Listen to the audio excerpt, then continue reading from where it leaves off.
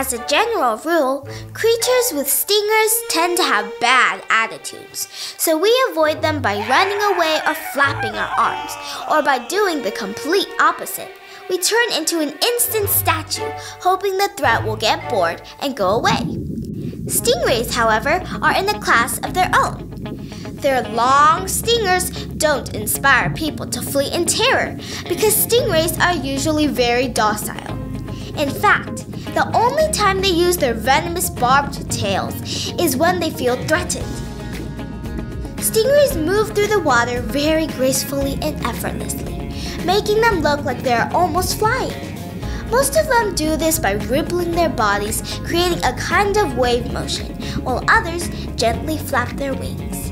They swim in shallow waters near the shore and will cover themselves in a sand blanket when they want to sleep or just take a break. The fact that their mouths are on the bottom of their bodies makes it super convenient for them to gobble up crustaceans like shrimp and clams and worms as they glide across the ocean floor. Their eyes, however, are on the top of their heads, which makes it impossible for them to see catchable prey.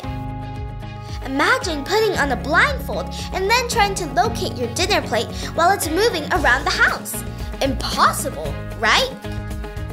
Well, God gave stingrays something even better, a high-tech sensory system used to detect electrical signals that are emitted by their prey.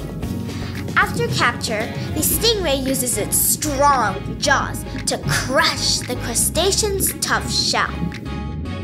Stingray babies, called pups, hatch from eggs inside their mother.